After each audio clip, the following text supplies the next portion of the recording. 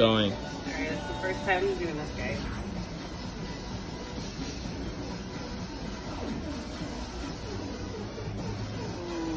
So a while back, I added this lady named Subhreet Guman.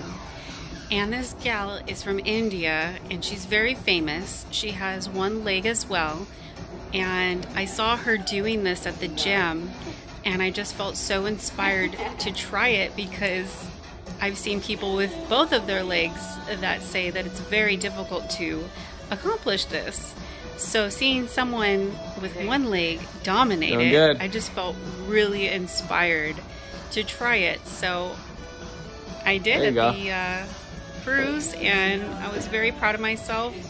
Still struggling a little bit here, but in the next part you see I'm starting to kind of get the hang of it now. I'm trying to center myself, I'm trying to relax and just focus on being balanced, which with one leg can be very difficult, but in time you do get better.